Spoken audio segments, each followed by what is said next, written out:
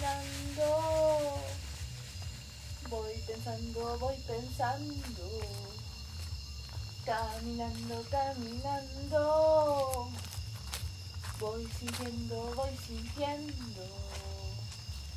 Es el amor lo que nos une.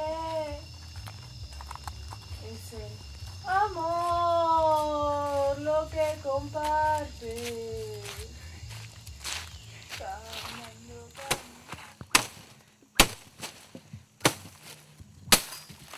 caminando. Es yuca del monte. ¿Para qué la sembra? Pues personas que le han metido, como dicen, el remedio, la pusanga, ¿no? Esa chica, la menor que está ahí, donde está conversando, con le he curado. Un solo baño, le he llegado a aborrecer al pata. Esta es la ayahuasca. Ahí, esta era de sus plantas curecitas. No le conocían, la han macheteado.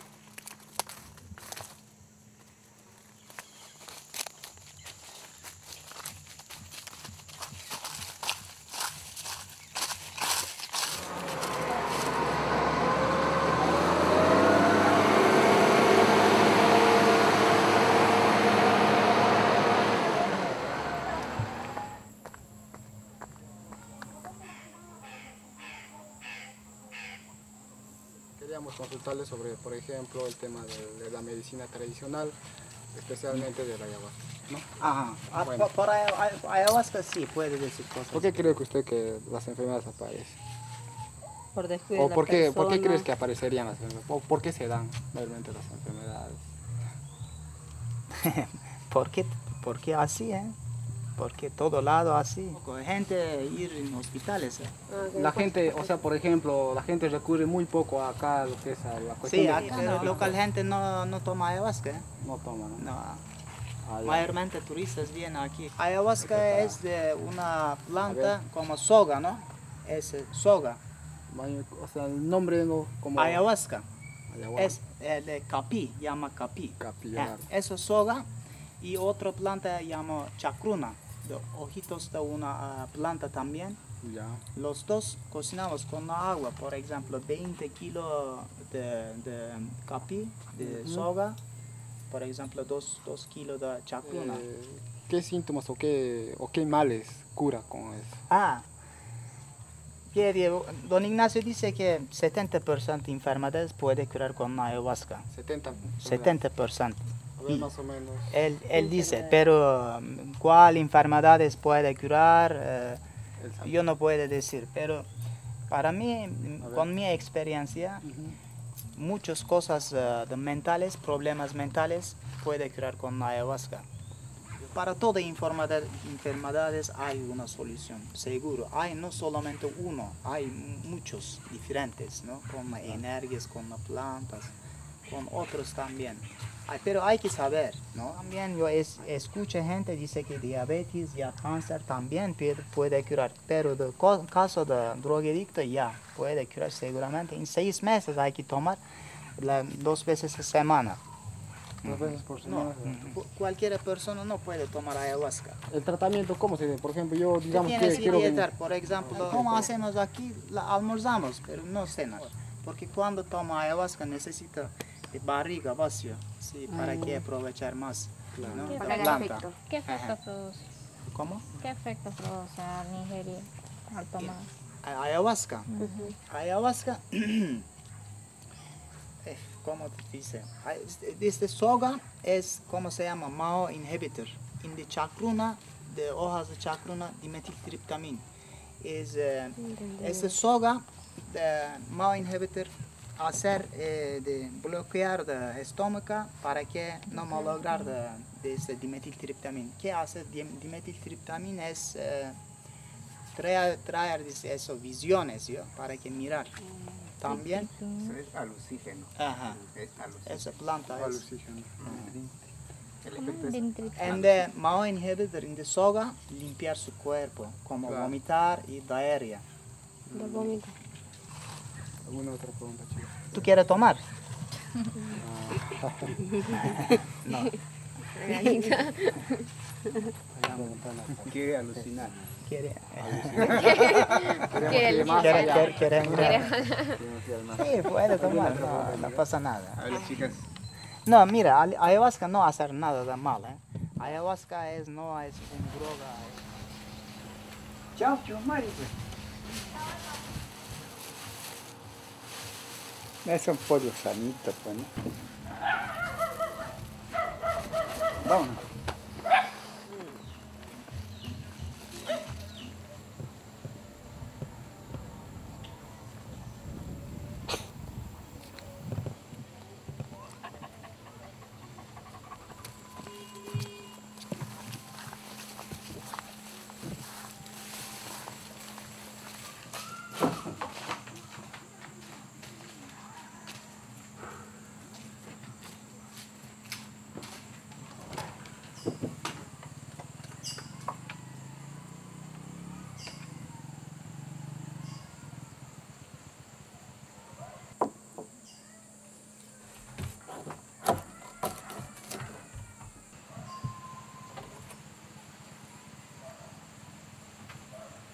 Mi chiamo Sergio, vengo da un paesello nella provincia di Bergamo, faccio l'elettricista e vorrei fare il musicista.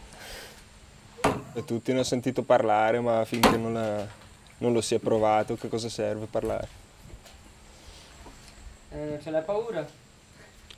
Un po' di paura, in verità ce l'avevo finché non sono arrivato qui in questo posto, poi ho capito che potevo fare a meno di aver paura. Qualcuno mi ha detto che non dovevo aspettarmi di avere chissà che allucinazioni visive o di vedere chissà che cosa. Qualcuno mi ha detto che mi avrebbe aperto delle percezioni corporee su quello che avrei sentito, sui canti, su quello che sente la pelle, su quello che, non so, percezioni sensoriali. Qualcun altro invece mi ha parlato di visioni, chiudendo gli occhi si presentavano dei ricordi, si presentavano dei visi, cose strane, cose diverse comunque. A me piace curiosare in queste esperienze perché, cioè, cos'altro puoi trovare di diverso nelle esperienze quotidiane? Non arrivi mai a raggiungere queste cose se non sognando, no? Quindi la voglia è quella, non so.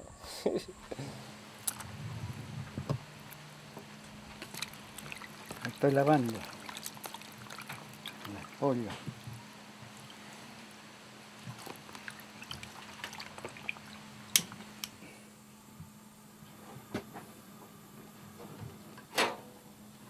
Ya está. Completo. A su gusto sírvase carne. Servido para comer. Almorzar.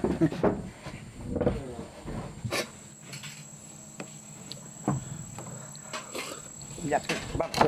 Ya. Ya, mira. Ya, vamos.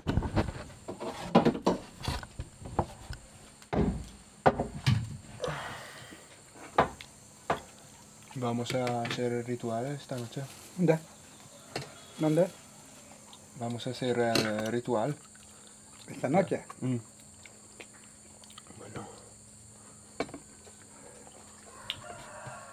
Yo no sé en verdad lo que ¿Sí? se hace. ¿Primera vez va a tomar? Primera vez. Ya. No hace nada. Arroz y pollo. Arroz, yuca. pollo, yuca, plátano, pescado traigo del pueblo. Pescado también. Sí. ¿Va a pescar? No, del pueblo, Del bosque, de compra, del mercado. Ah. Cuando voy al pueblo no fallo de 3 meses. 2 pesos, así o 3. Yo no sufro de comida, así sufro con un día. Después, como de lo mejor yo.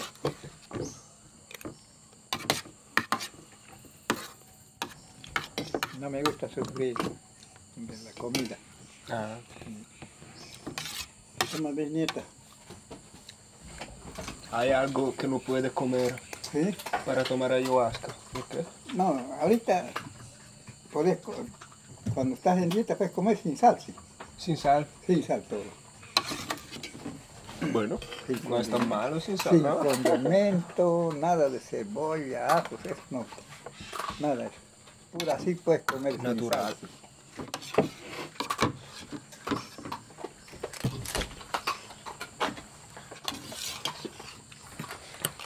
¿Eres su hijo, el hombre que estaba acá esta mañana? Sí, mi hijo. Pero no quiere aprender para hacer el jamán. No, no quieren. No quiere. Allá el otro vive allá también. No, no quieren.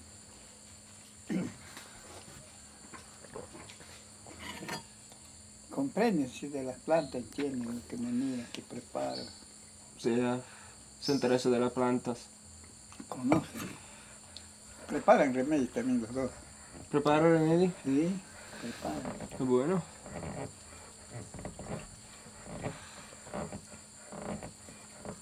Pero no quiere diventar un curandero. Ayahuasquero.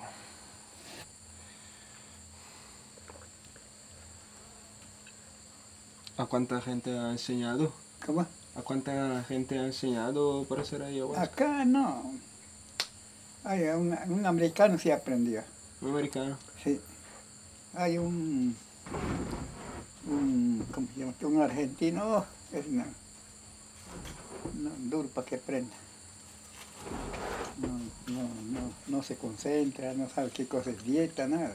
Ah, Toma y se va al pueblo, viene, se emborracha, otras toma, otras se va, ¿qué va? ¿No? Mentiroso sí, se hace. Se hace, toma sí la ayahuasca, no hay nada que hacer, pero no sabe nada. No entiendo.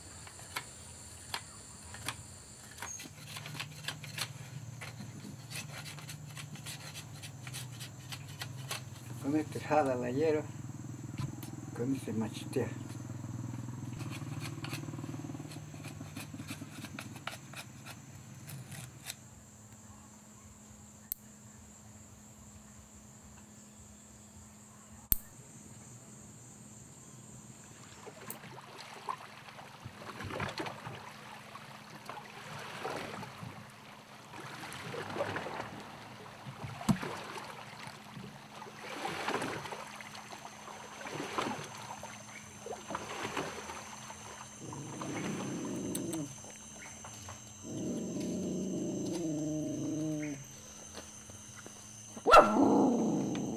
buenas tardes. Buenas tardes.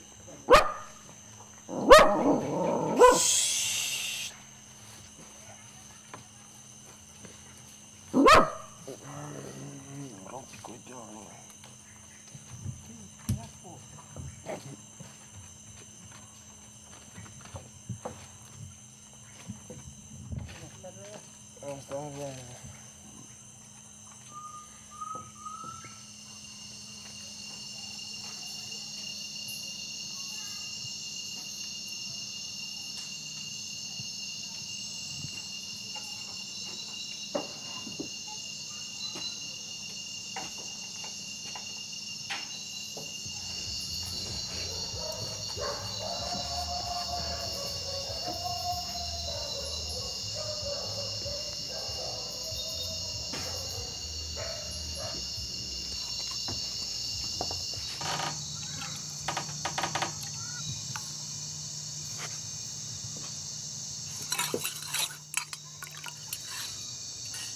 Y cuando no tomo café, vivo triste.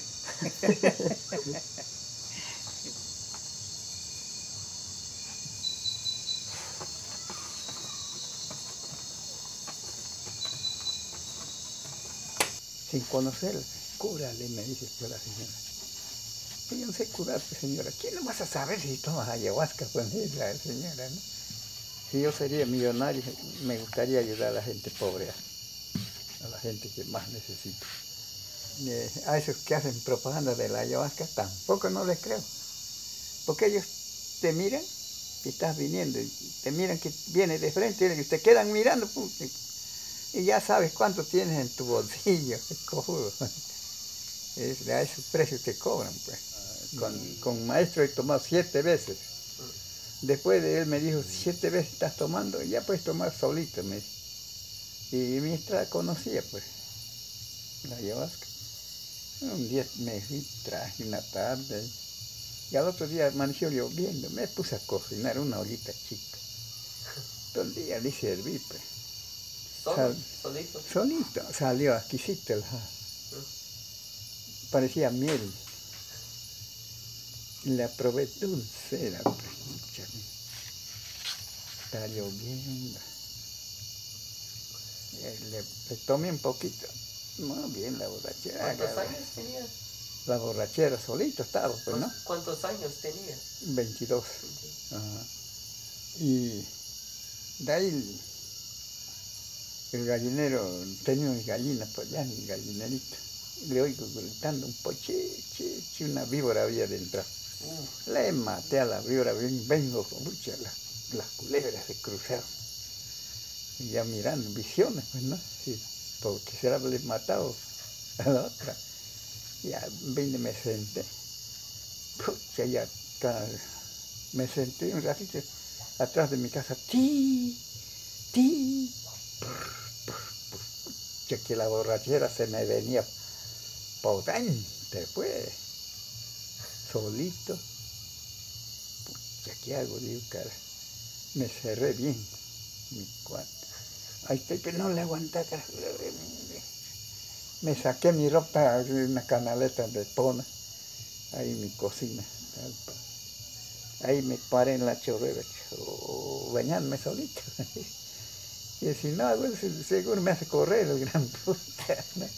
De ahí me senté ya, me cambié, me sequé, me senté en mi cama, mirando. Me hablan, carajo. Valiente eres, ¿no? ¿Más fuerte que ahora? Más fuerte, claro, no, ya no. Pero siempre, cuando tengo falla, me castiga siempre. La vez pasada, me ha hecho ver a Judas.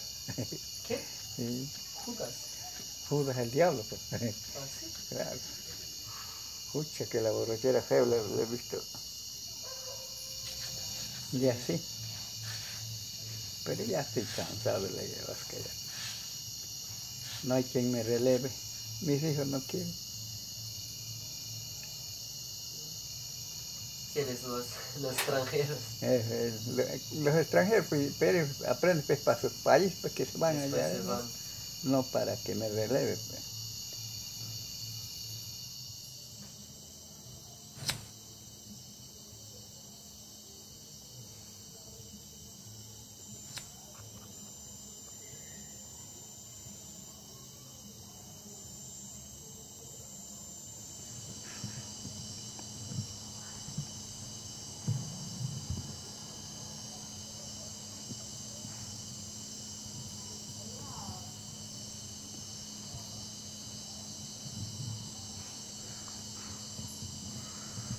A ver, maestro.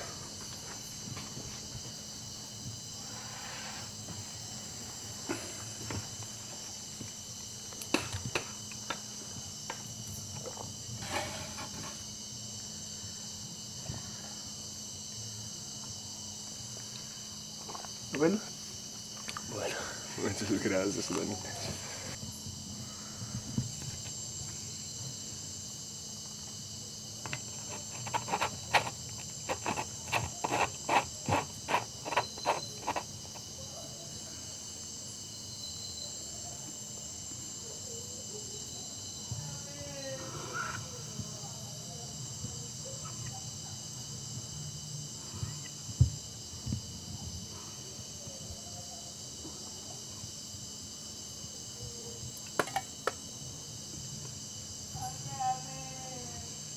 Salud. Salud, don Ignacio.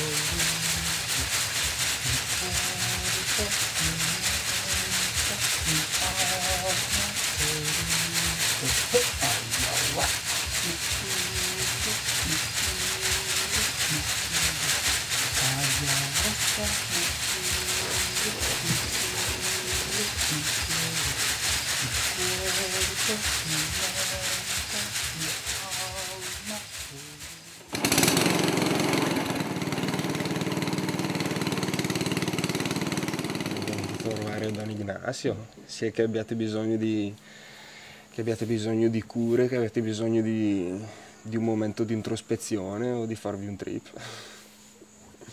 Sí, el primerito que he trabajado con turistas, ¿verdad? Ya años ya. De ahí llegó un francés. El francés ha tomado 3 veces conmigo. Por eso digo, los que llegan y toman, ven cómo cocinan, y ellos ya también son ayahuasqueros, ¿no? Que la cosa no es eso. Yo estaba metido el 52, 51 me di debajo del ejército, me fui a la frontera de Bolivia a trabajar la goma. He estado 4 años metido en el monte, y de ahí salí pues sabiendo esta ciencia. Acá han llegado de la India, rusos, israelitas, brasileros, de acá de, ¿cómo se llama Bolivia. Bolivia no casi, sino el país Uruguay, Paraguay, chilenos, después parte llegan por acá. Han llegado, pues. If more people take ayahuasca in the world, I think world becomes more beautiful, you know, because anyway people consuming all sorts of drugs all around the world, but if you take some of them out and if you put ayahuasca there, it would be great for the rest of the world. So there are 2 types coming. One is just want to try how it's like, you know, the other one wants something. And for me, the people comes here, I see the most of them has one common thing. All want to change something in their life. You understand? And ayahuasca really can help. Ayahuasca, I know it really can help for changing, because we all having, you know, our past and many different type of traumas. We have to always deal with them in the mind, no? Keep coming back again and again and again and again. My name is Osman. I am 43 years old. I am from Turkey, Istanbul. I am here studying ayahuasca. I am studying with ayahuasca. I was a drug addict. I use all the drugs, but at the end I use 5 years cocaine. I was smoking cocaine like 5 years, and I was having really problem because I couldn't stop it, you know, and I didn't know what to do. I was stopping like few months and I was starting again. I was stopping like, but I was always thinking of it. It was really heavy. It's a heavy addiction. I mean, I didn't like the part of addiction, also the how affects me, you know. I was not comfortable really, but I was addict, my body wanting, you know, like I was in that case. I was like not wanting to live anymore. I was like, I was wanting one chance more in this life, and then I came here. And I heard before ayahuasca can heal this problem. I didn't know, so I need to try, you know, because it was a chance for me. I make it here, so that's why I stay here that long. In the first period I drink every 2 days, like to make sure I will forget it, you know. I was really suffering, yeah. And I tell you what, when I started drinking ayahuasca regularly, I never wanted to use the drug again, you know. I was seeing in the town the people using, I never wanted to. I was just turn my back and go away.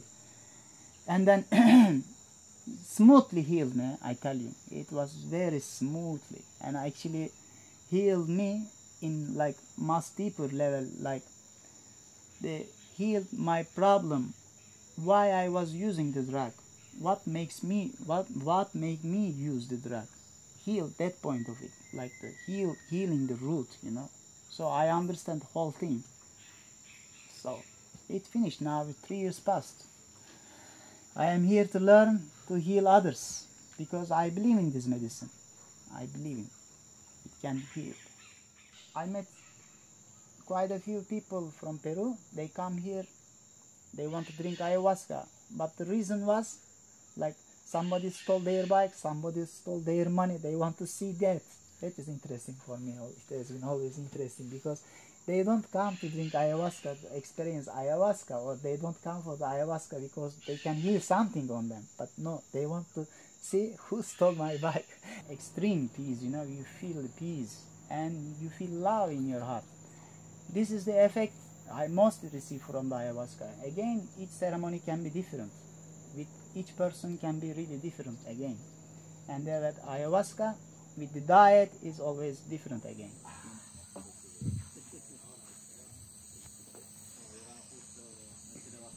Yo cuando tomé primera vez, he visto pues de lo único que no vi en mi vida, ¿no?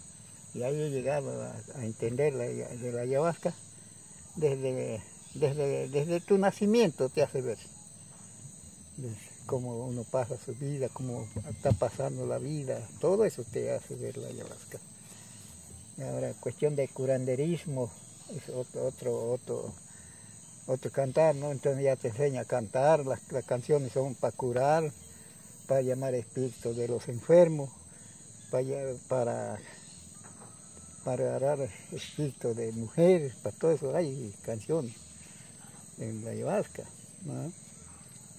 La ayahuasca es una planta, se puede decir, yo lo considero que es una droga, pero es al mismo tiempo que es una droga, es una planta bien poderosa.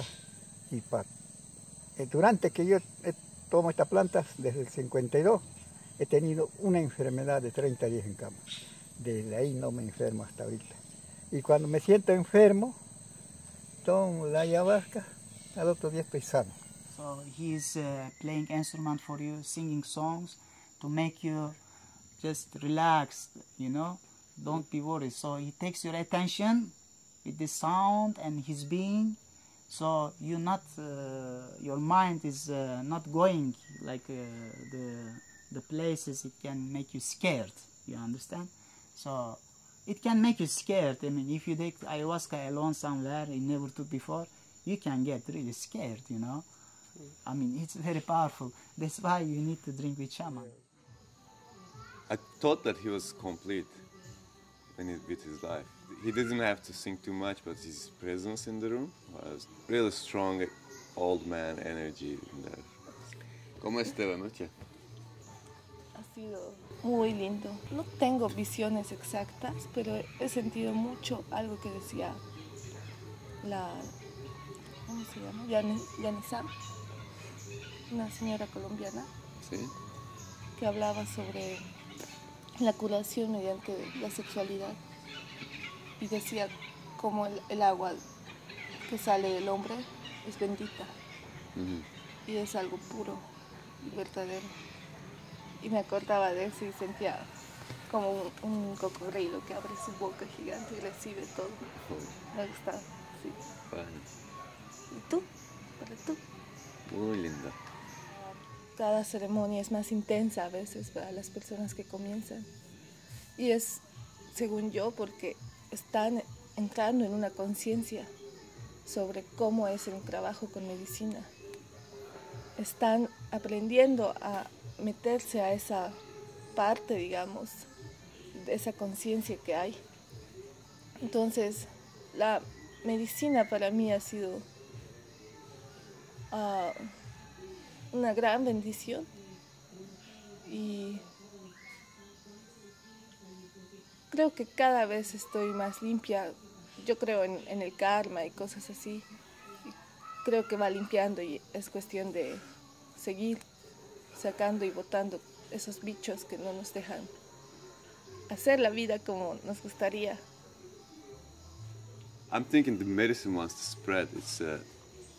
it's a gift for humanity. That's what I think. It's for people to heal themselves, see themselves. And Western world, Europe or North America, is very much disconnected from themselves with the, let's say, worldly or earthly things. And then this opens the door in you, and then you go in yourself and you kind of start to discover who you are, what you like, where you're stuck in your life, what needs to be done. It's not necessarily a magic pill, but it's open something that everybody is, or most people are blind in themselves. And Europe really, or Western world really needs this. As someone who comes from a Western society, and I study heavily the sciences, so I think I have a predisposition to sort of be skeptical, I guess. Not necessarily of the drug, but just the role of the shaman. And I had some serious doubts. Just what it was. I thought it was just, DMT is being released in my brain. The spiritual part, while I respect it and I don't think it's stupid or anything, but I personally do not believe it. But Don Ignacio, I thought, this is a tradition that's been passed down for God knows how long, and he was the embodiment of that tradition. And the ayahuasca and the ceremony they've never been separate. And I think, they've honed the ceremony to complement the ayahuasca experience very well. We all know what is best for us, and a lot of times we don't act on those things. And I felt the ayahuasca, a lot of the advice I'd been given, a lot of those truths that we are told are true, and we know are true. Yeah, just we don't believe it. It was one of those moments. We don't. Yeah, it's different, and it's interesting how it bridges that gap. It's like that's unique, I think, to at least ayahuasca for me. I mean, people have all sorts of spiritual experiences with other drugs, but nothing was so vivid in emotion, I think, than ayahuasca was. Fueron experiencias en las cuales tuve que enfrentar emocionalidad, un poco de historia del pasado. Saqué una potente lección de ello. Hubo primero una batalla interna de quizá un poco la soberbia mía, de querer tener bajo control la situación, pero llegado un momento ya no la pude tener bajo control y decidí en ese momento comenzar el viaje. Aparecieron imágenes de un futuro lejano en el tiempo, o sea, esa humanidad era holográfica. Las personas eran inteligencia artificial, me observaban y comentaban entre ellos, como bien geométrica en el rostro. Me llegó la certeza de que esas personas eran muy poderosas. Llegué a un límite donde no pude seguir cruzando. Era así como una cúpula, algo como lo más puro, lo más sagrado. Seguía transpirando, seguía llorando. Aparecía un número muy fijo, que era el número 49. Esa era la edad en que yo iba a fallecer. Esos son 5 años más. Tengo 44, voy a cumplir 45. No había mucho sentido de venir, de no volver. Era muy fuerte todo lo que había visto. Una humanidad que ya no era humanidad.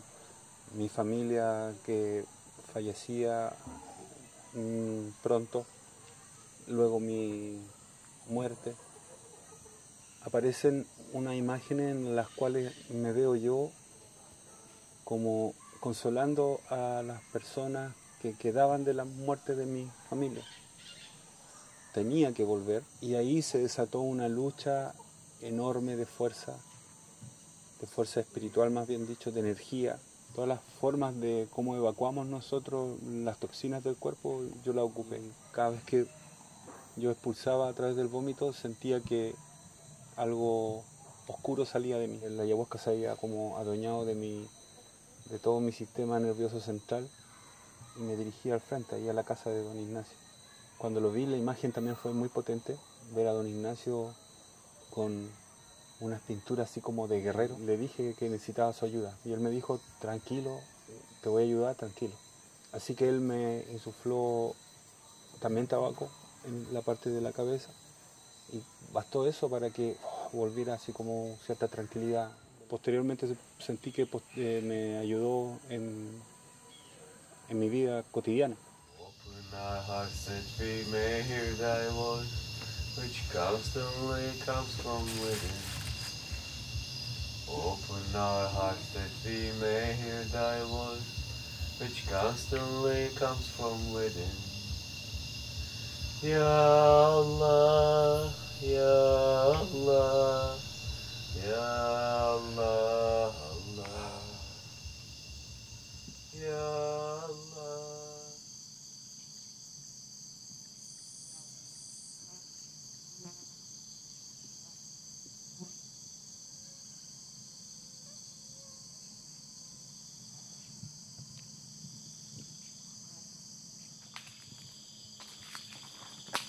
Cura malo de espíritu. Bendita planta. Bendita eres entre todas las plantas.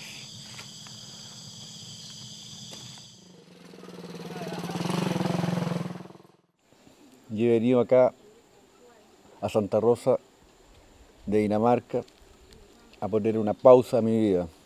Se lo recomiendo a la gente adulta sobre todo, porque están más preparados para encontrarse con una medicina como esta, que es muy fuerte, muy fuerte.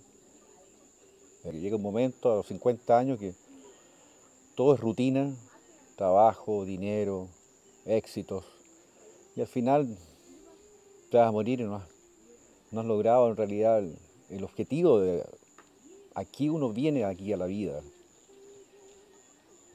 Y este es el lugar que me está enseñando eso, con la ayuda del maestro Antonio, que es un curandero nativo de acá, que sin conocimientos, sin universidad, sin colegio, llega a tu espíritu, a tu alma, a tu esencia, que no lo hace ningún médico alópata en ninguna parte del mundo, ningún psicólogo, ningún psiquiatra.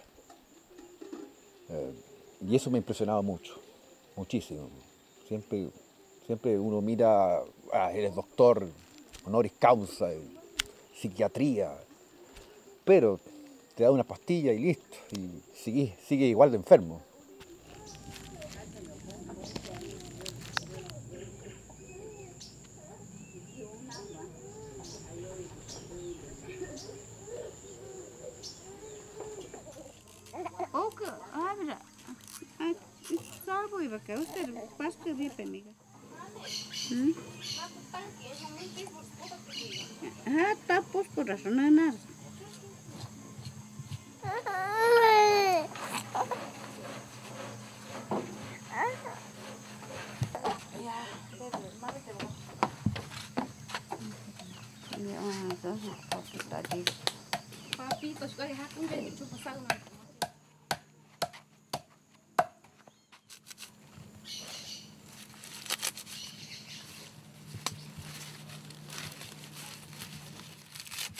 Tiene nombre de chacruna, pero no es legítimo. Claro. Este es la legítima chacruna. Yo conozco varios. ¿Cómo explicarse este planta yo? ¿Quién pues le ha conocido esa planta para lo que es así, no? ¿Quién pues sabe? ¿Quién ha sabido?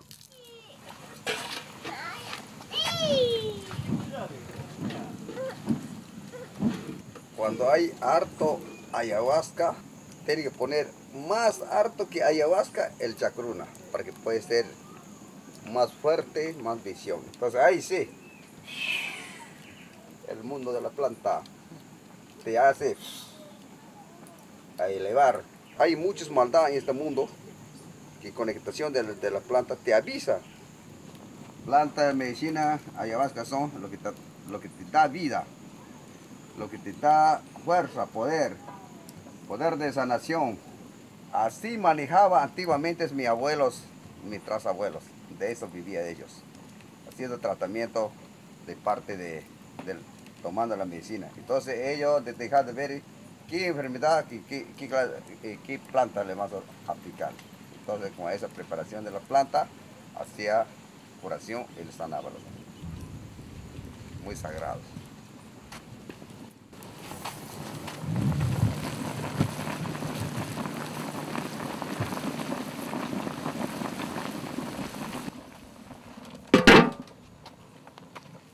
Hoy noche le vas a dar eso, otra vez, último.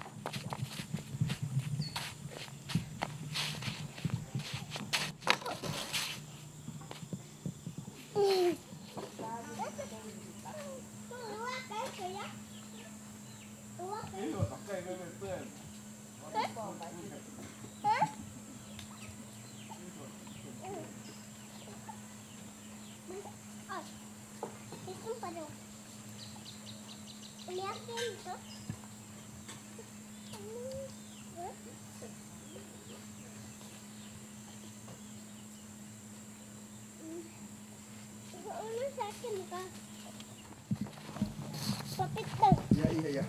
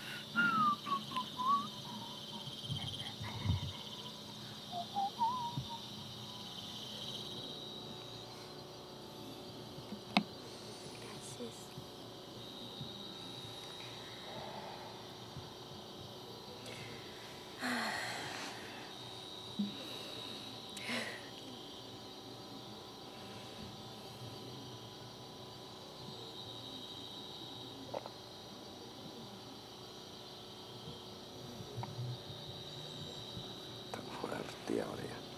Está fermentado un poco. Salud.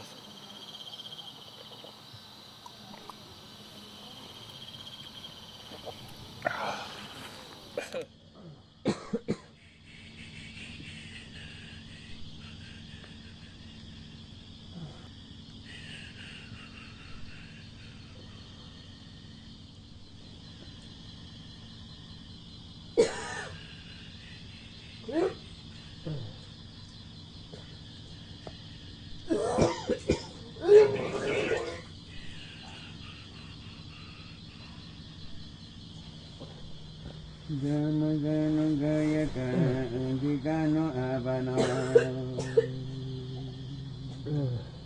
no mayo da sanama ani pa kano bo kano mayo tanada kawo sangana te bo no ma do sama bi ke pa ke pai so ha ne te sama bi pi ko pai ke gano abano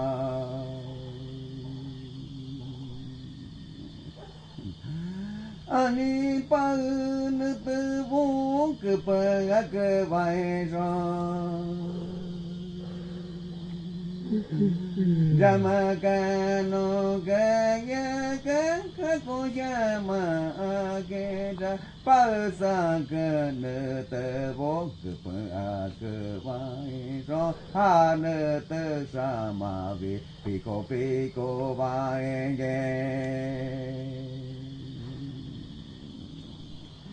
no con coche médico, no con coche médico, medicina cano bo, no mayor sana ma cano mayor tana ram sai mayor llama rong bơ ba rong rama cano so yo re khao vi so ne te ya i tai cano ra khao cô ro cano bo cô ro ma ti vu bo rao quan ki yo ra sai yam cano ya cano ge cano aba ge cano no con bơ médico, no con cana te ka ma ke bai ki rama cano kaya cano con cham aki ra con si ta na bo ni bo ma bo ta ma bo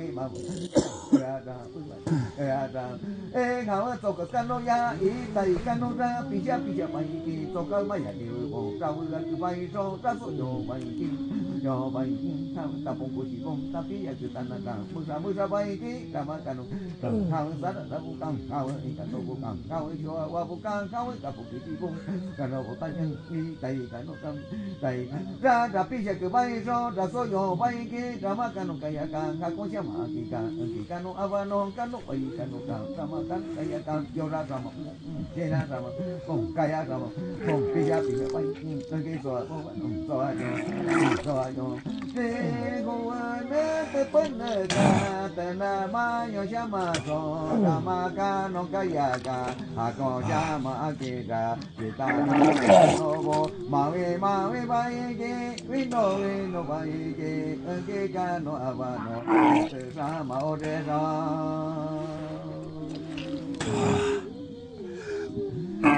ne te rama o de ra pi ja ke bai ki rama cano so wa ke we do sa to ma ra no bo ba ke no ko wa ni ko dai ma yo ta na da ba ke ba ra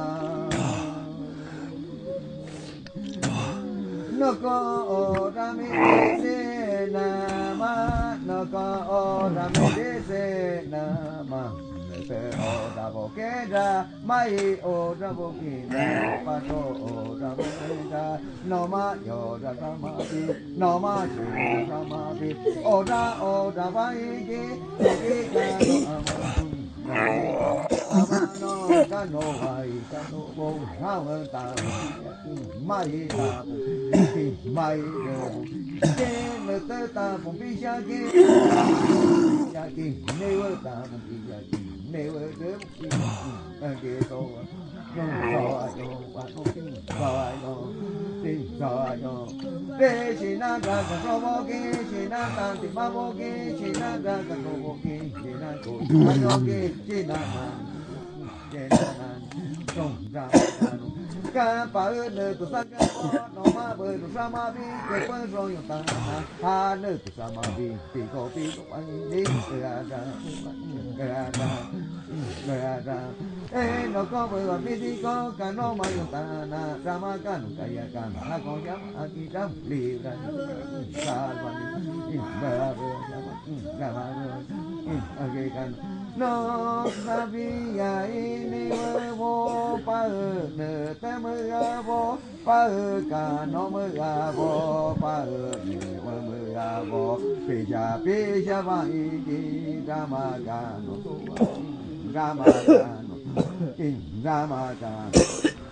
ramagano que me dijo y vuelva me dijo no vuelva me dijo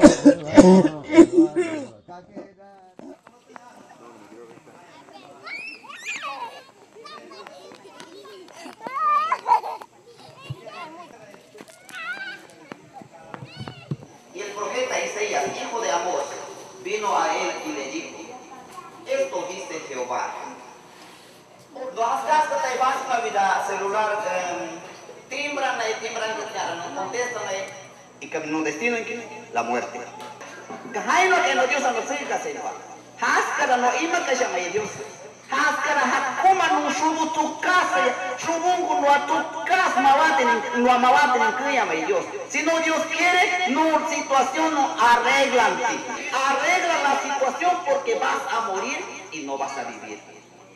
Dile a Ezequías, Jehová Dios de tu padre David, dice así. Hoy noche tomamos tranquilo, muy bonito. Siguiente noche otra vez nuevamente. ¡Pum! Chacará. Por allá otra olla, por aquí otra olla, por aquí otra olla, por allá otra olla. ¡Pum! Cha la gritería. ¡Pum! Chayú ahí. ¡Pum! Chayú, ¿qué hacer? ¡Pum! Ya ni siquiera puede cantar ya. ¡Oh! Ya nos termina acá el diablo, decía yo. ¡Pum! Ya, carajo, mejor a la mañana vamos. Regresar. Así es. Yo, Antonio Vázquez, Galarreta, el nombre es Shipivo, Virisui. My name is Robert Tay, I'm 48, I'm British, and I am a trained medical anthropologist.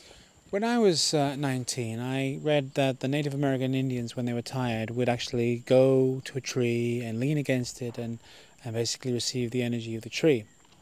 And I was open-minded enough to try this one evening, and I went to a big oak in a park in England, and basically approached it and was respectful and asked permission to receive its energy, and I got it. It was a huge wave that came over me, and it was extraordinarily clean, and it was powerful, but contained within that energy was also this sense of an awareness, that I became aware that it was aware that I was aware.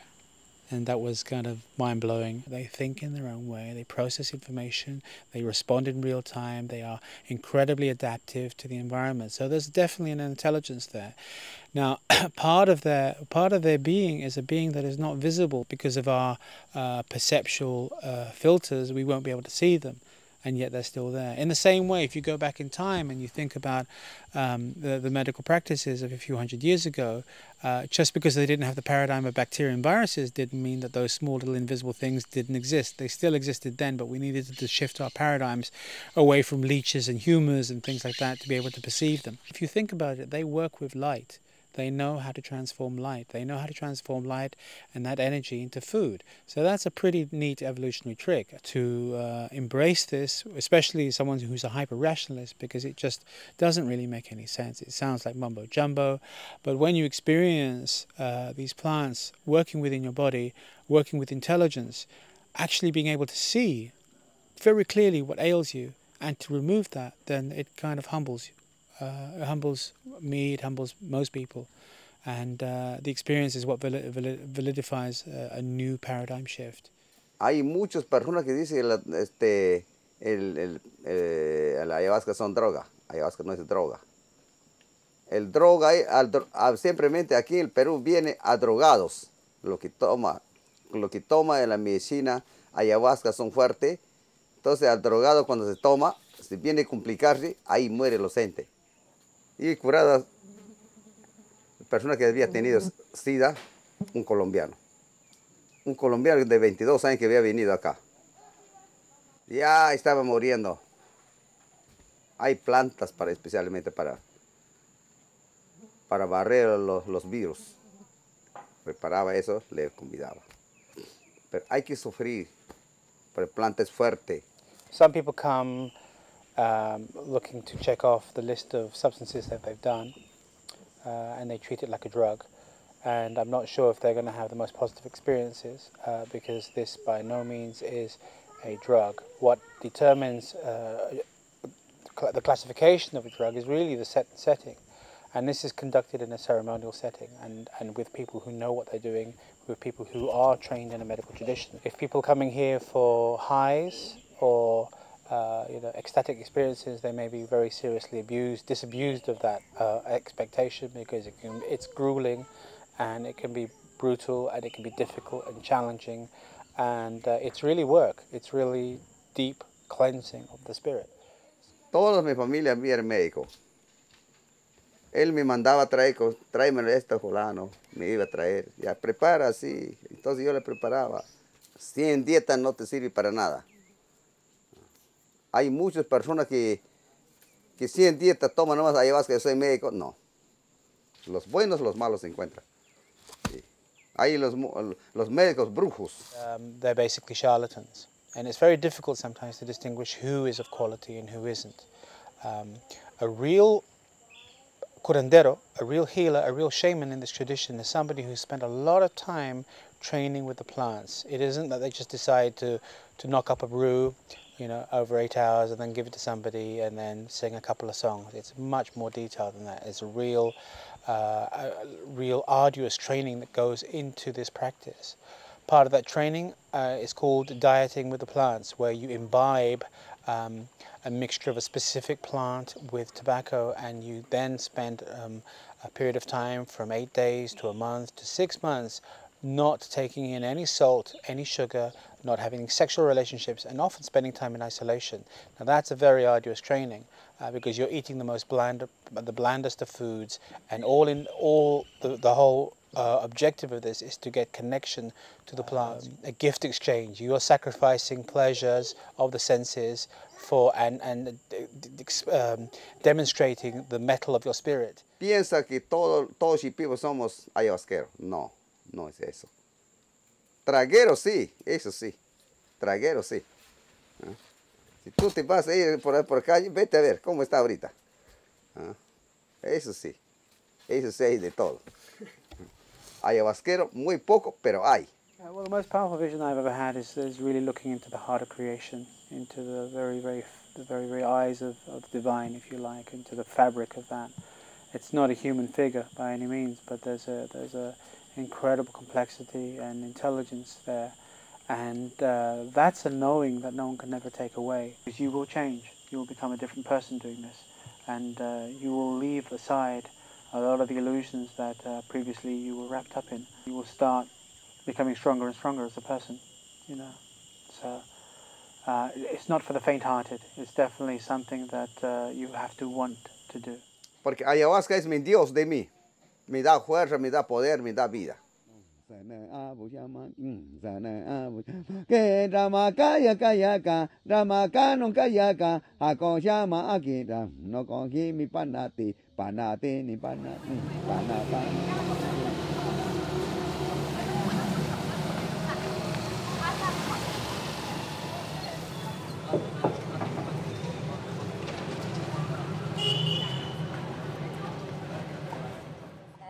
Me gustaría ayudar con mucho cariño, con mucho amor hacia lo que vienen los enfermos. Con todo mi corazón me gustaría ayudar para garantizar mi trabajo y para garantizar las plantas medicinales curativas. Porque Madre Ayahuasca es una mujer también, entonces conecta con la mujer. También enseña al hombre, pero poco a poco va enseñando. Son unión a las plantas maestras de marruza, de pión, de toé, de chirizanango, de tabaco. Entonces, esta es una unión que da fuerza para poder nosotros curar al enfermo. Es sus visiones y sus ícaros son estos de acá. Este modelo de diseño ícaro significa de sanación desde el corazón y de las plantas maestras, que es el ayahuasca. Este es espiritualmente, como acaba de decir, cantamos el ícaro hacia conexión a la persona, entrando en su cuerpo interior y vemos qué es lo que tiene, dejamos su cuerpo así a un enfermo. De edad de 22 años he empezado. He graduado a edad de 35 años. Mi graduación fue donde que a un enfermo chamán o un doctor chamán, donde que el alumno o la alumno tiene que sanar, que ayahuasca no es para eso, solamente es para conectarse y para ver, para las curaciones de cáncer, de SIDA, de otras enfermedades. Entonces hay otras plantas que podemos dar, es como una clínica que interna. Ahora cuando vienen a practicar solamente para ayahuasca, son puras ayahuasca.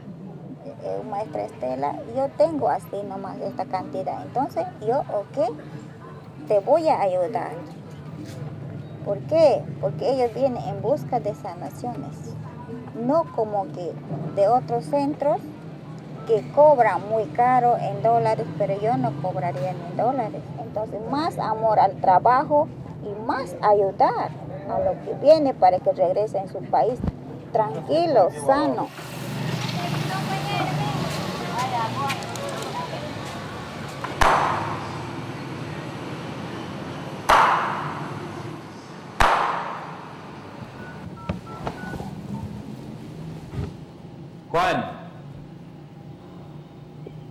Juan, mira, buenos días.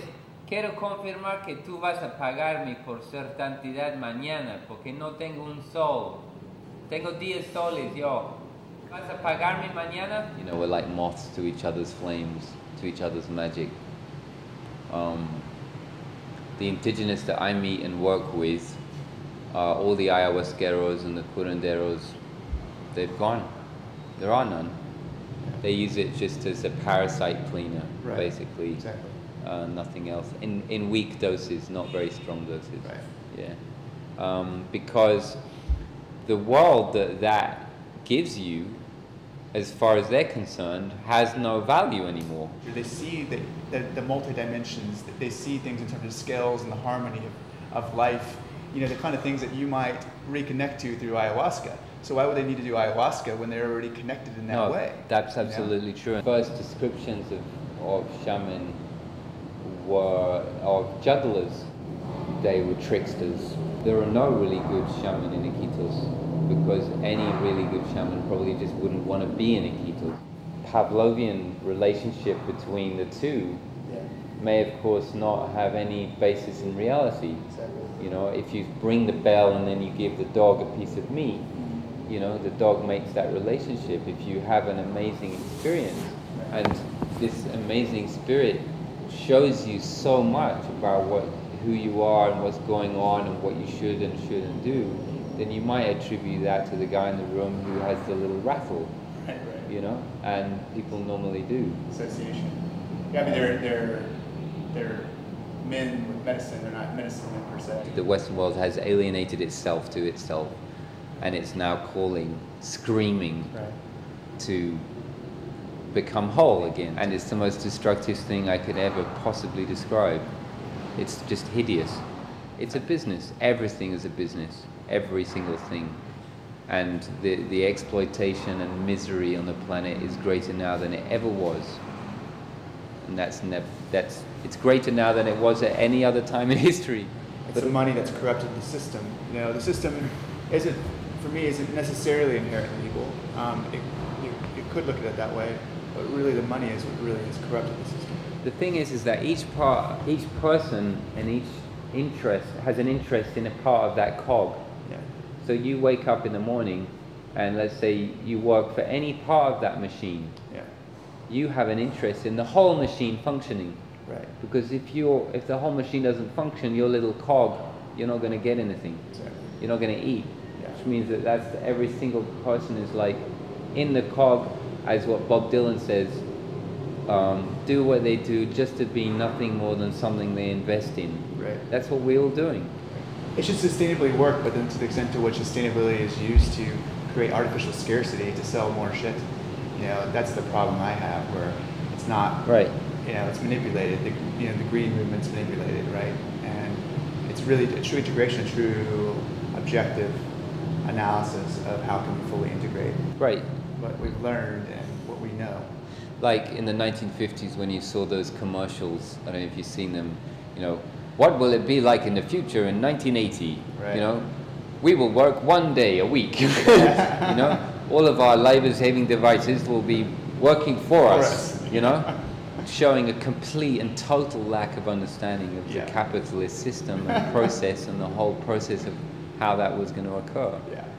You know, we have more machines. Daily we have more machines everywhere, and we work harder for less. That's right. the great modern dream. The only thing that capitalism hasn't thought of yet is how to sell to a human being who has no job because they were taken, the job was taken by a machine. Which means you'd have to create machines as consumers so that they can consume the objects that the machines make. But it's an illusion. None of it's true. It's all ultimately a system that feeds itself through its own self-interest and has an interest in describing its own falsehoods.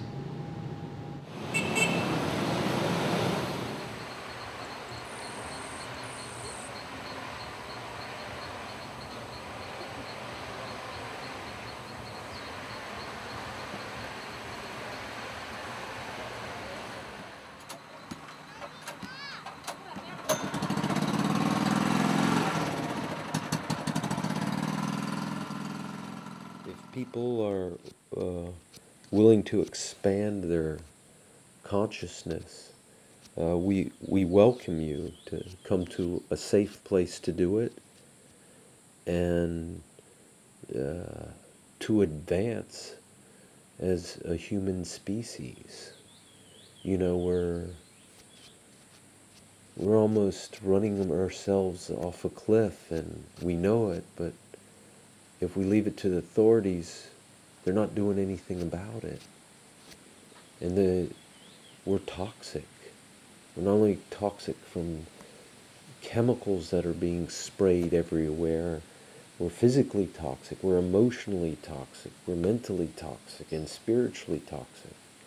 And there's this one little realm of shamanism, and I don't know if it's because this place, Iquitos, it's the largest city in the world not accessed by road. It's been, I won't say it's the true tradition, but something has been preserved here. Give me your right hand. Flip it.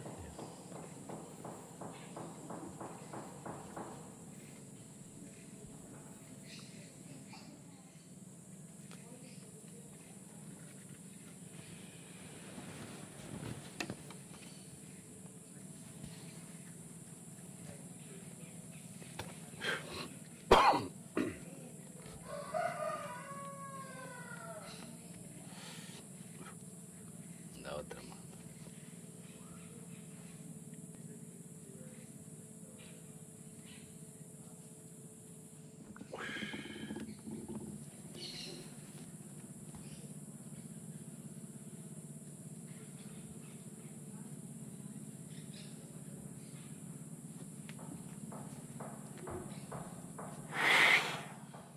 Ella está regularmente afectado el sistema nervioso. Tiene problemas de sentimientos, emociones, el bloqueo que no se mueve. El bloqueo fuerte tiene aquí, aquí está conectado acá, fuerte, o sea, golpea el corazón, ahí bloqueado esta zona. Y acá esta zona, sí. And this is a spiritual, energetic block, like on the right side of your head, and it goes down through the left side, all the way down through the left side, and you get a really strong block here. Yeah, I feel it right there. Yeah. Big time. Yeah. I don't feel much, but I feel that. Yeah. Su corazón tiene un tanto de luz, pero esa luz está luchando. Debería ser el ajos. Y después, el tabaco. And he's saying like to do the male garlic, and then after that tobacco.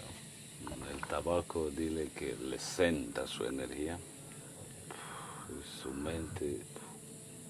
Yeah, he said the ajo macho will prepare the body, and then the tobacco will centralize everything and then calm the mind.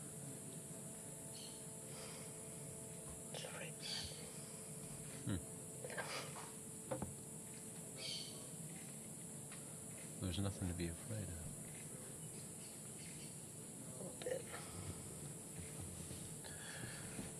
Well, it's up to you. We can't make you do it. And if you don't want to do it, that's fine too. But quiere promesa que funciona. 100%, sí. 100%. Okay. I started the rock and roll life in the 80s.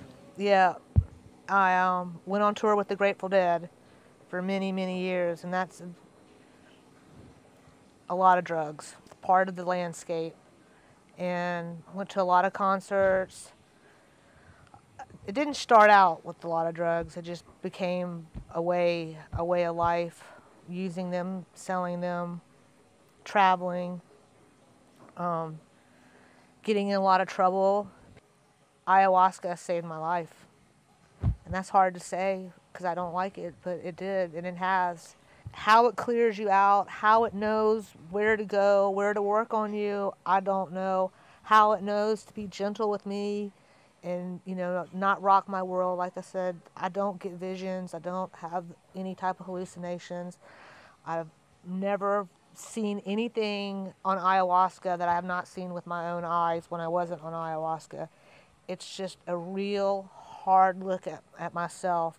And for me, it was just really simple what I needed to learn, probably something that I didn't learn as a child. I needed to be with myself, how to be with myself and love myself, because obviously, you know, it's real easy to say, but drug addiction, there's something in me that's driving me not to love myself. And ayahuasca just says, just love yourself. This is real, it's so simple. I've been to at least 40 or 50 detoxes and nothing has done anything like basically my little 1 month of, I think I drank 8 times last year. And even though when I went home, even when I came back this year, people noticed that the change that I had last year was still with me, even in spite of the using and the polluting I was doing to my body. Even if they just drank ayahuasca 1 time, they would find something out about themselves, their connection to other people, the connection to living things, just whatever their connection is, they would get it. En todo el mundo están confundidos cuando hablan del espíritu, ¿no? Pero el espíritu es real. Anywhere in the world where there were so-called primitive peoples, they asked them where their consciousness was, and they made a reference to the heart. The human species has cut the connection to the heart. We need to reconnect the heart and the head and use the head as a tool, because if the head, the mind, is running everything, we just tend to get in trouble, because we put logic and reason behind anything we do. I'm Slocum David Hewson.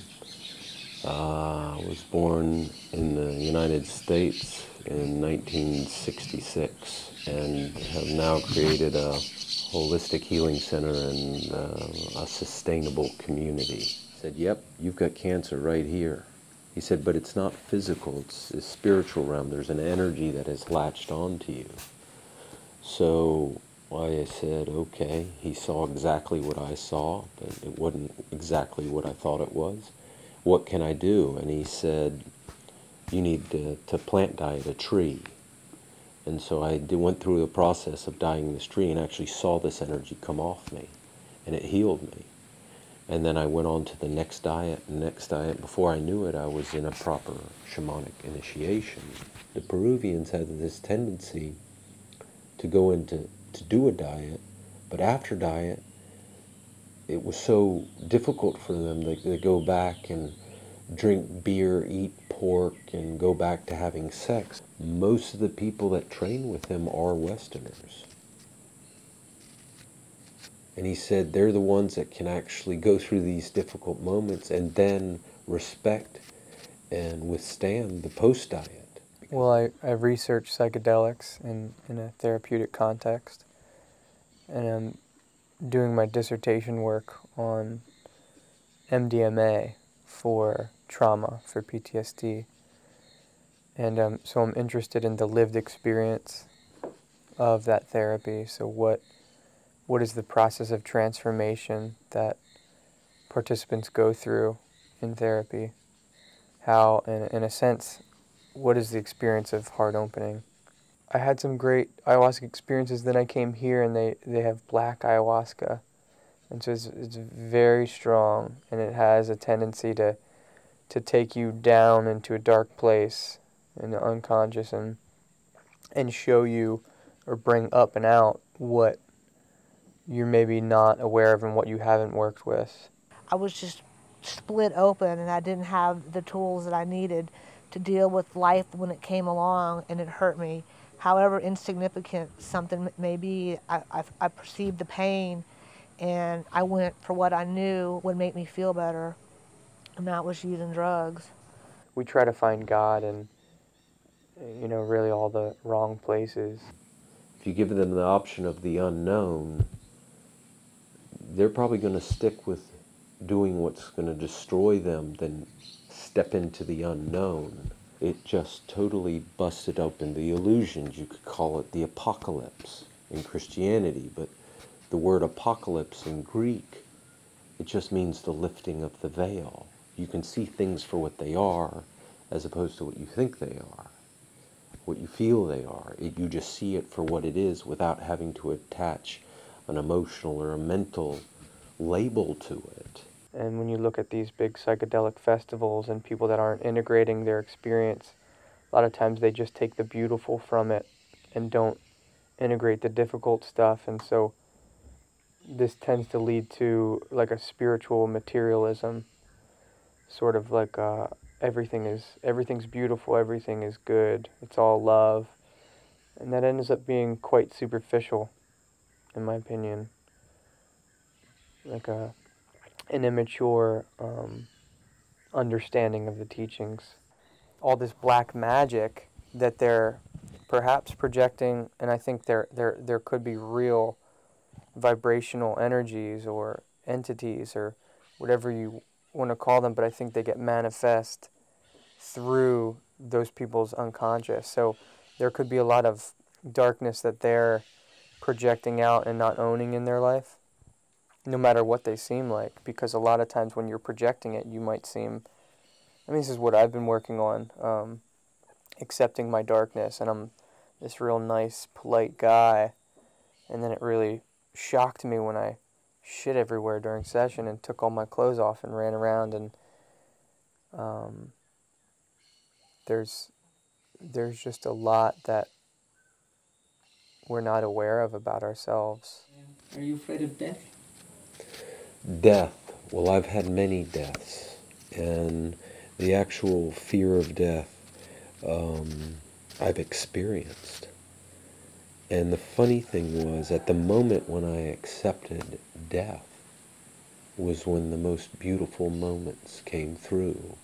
We're just gearing people to already have the direct connection with the divine, no middlemen, and we're preparing ourselves to go directly to the divine.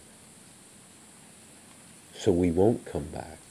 From a philosophical standpoint, you could go, well, wait a minute, if you fear death, then you culturally create something that, well, while I'm alive, I'm going to get what I want. And if you have a bunch of people together in a matrix of fear, and they're going to get what they can while they're alive, then they're not considering future generations of people, and they're actually, what they're doing is destroying the very thing that provides for them.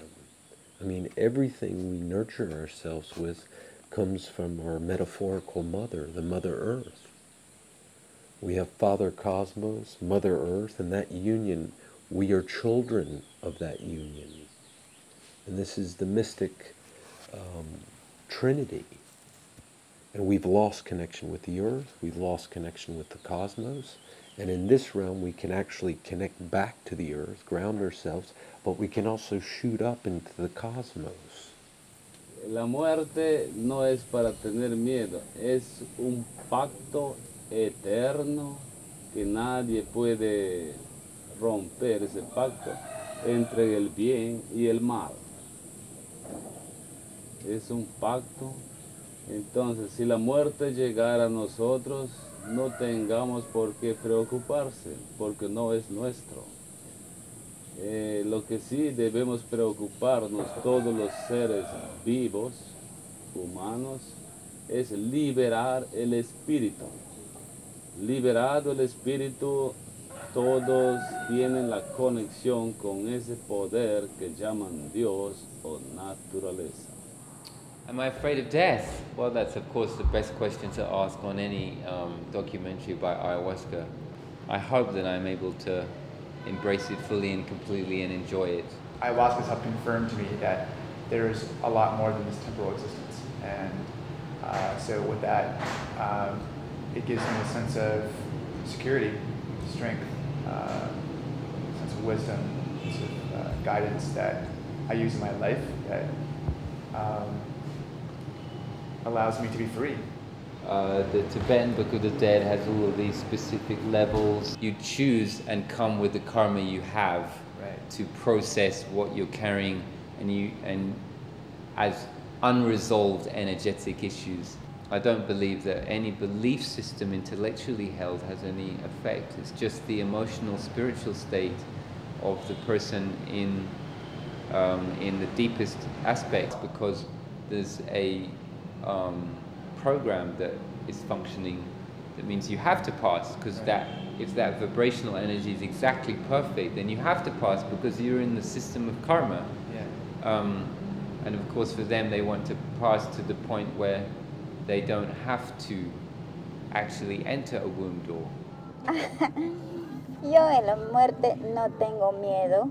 ¿Por qué? Porque yo tranquilamente estoy bien. Si el muerte elige, no tengo miedo al muerte. The visions opened up, and the medicine basically said, let me show you what happens when you die. That was my very first experience. And it showed me a level of consciousness that was unbelievable, freed from the constraints of the human body, a consciousness that was wider than the open sky. And it really removed my fear, my conscious fear of death, my cognitive fear of death. From that moment on, I was so astounded by what I saw, and I realized then that the Tibetans know what they're talking about. They really seriously know about consciousness of death and transmigration of spirit. They really know about all these things, and this was such a profound experience that that's what decided for me to continue in this path and commit to it. And I hadn't until that point met anything that powerful, and since I haven't met anything more powerful than this. It's the real thing. So in a nutshell, no, I'm not afraid of death. I don't want it to happen before time necessarily, like anybody else, but it's just a transition. If you understand it as a process of life and as a process in a chain of being, then you understand that it's actually your spirit is what is eternal and what stands outside of time. So there's nothing to fear. You don't have a crisis when you take your jacket off. So it's the same thing. Or at least I don't have a crisis. Aquí los extranjeros mucho han llorado, porque pensaban que va a morir, claro, pero en la planta aplica. ¿Quién va a querer morir? Nadie no quiere morir, ni yo no quiero morir, pero algún día nos vamos a morir. Llegará el momento que vamos a morir, cada uno de nosotros. Queremos estar todavía en este mundo. Nadie sabe si es mejor es el otro lado o no es mejor. ¿Hay trago o no hay trago? If I am afraid of dying, I mean, why I should afraid of dying? I believe, I work for God, I believe in God. And I believe I'm doing something good, If I die today, yeah, I die, La muerte va a venir a llevarme Jesucristo, me va a avisar. No, cualquiera no me va a llevar. Muy bien. ¿Pero usted qué opina? ¿Le ha enseñado alguna vez la ayahuasca de qué hay después de la muerte? Después de la muerte, uno vaga. Uno vaguea por el mundo. Vaguea por el mundo, sí. Acá, dicen, los curas dicen, los católicos religiosos, que dicen que vamos al cielo. No hay cielo. Para mí no hay cielo. Tuve la mamá de mis hijos un año. No, un año justo. No, un año y un mes me acompañó. Al año y un mes me dijo que ella se iba a ir, pero no sabía dónde. Por eso digo que no hay cielo. Eres siempre puro, eres verdadero. Y el sueño del mundo no te tocará. Deja los apegos, deja la confusión, vive la verdad más allá de la ilusión. You are forever